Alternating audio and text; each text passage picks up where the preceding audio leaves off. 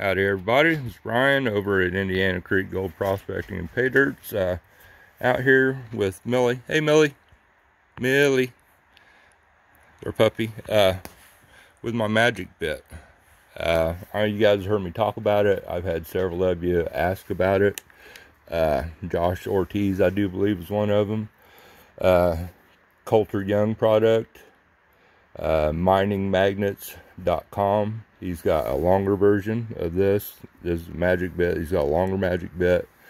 He's got a smaller stationary one that sits on a bench. You run your pan over it, pulls magnetics up. I think he's got a couple versions of those.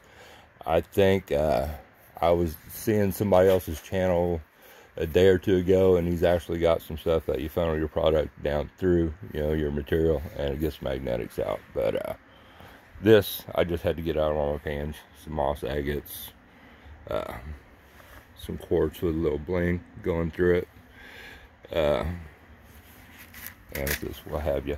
But what I have here, pan, everybody's got these, not real thin. I've got a thinner one, but got some magnetics.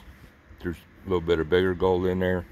It's got a smaller pan here, a little thinner, got some smaller gold.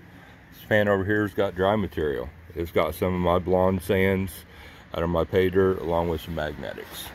So we're going to come back, and that is taped up. I will get to that next video.